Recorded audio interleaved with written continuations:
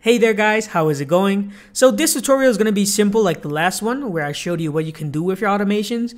In this case, I want to show you what you can do with your workspaces. So the workspaces are located on this drop down over here. And as you can see, I have a couple of them. So let's go ahead and start with this tutorial. All right. So as you could see here, we have the add new automation button. This is the button that we've been using plenty for these tutorials. Here's where you capture your steps and then you record yourself like you would normally do in a browser. So this is nothing new for you guys. And as you can see, the automation was added here. We can also invite members to our workspace. All right. So let's go ahead and invite myself. I'm going to enter my email address.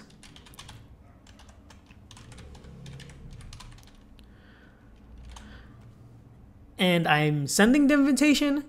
And let's go ahead and see which one we sent it to was new. And in new, I can manage the members. And as you can see here, this is my email address and this is my work email address. So I have both of them.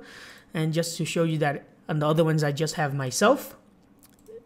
It is as simple as that to invite any members. You could do also over here in this button, or you could go ahead and go to your workspace and the other button over here, which is the invite members.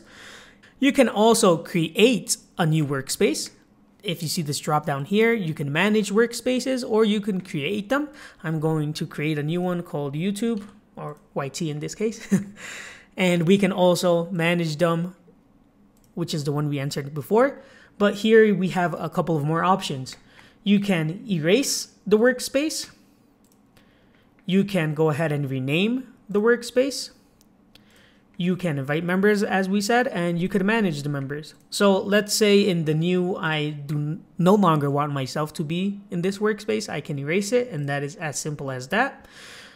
And yeah, that is all for this simple tutorial. I hope you guys enjoyed it. Very straightforward, very simple. Just wanted to show you what you can do with our workspaces. All right, have a great day.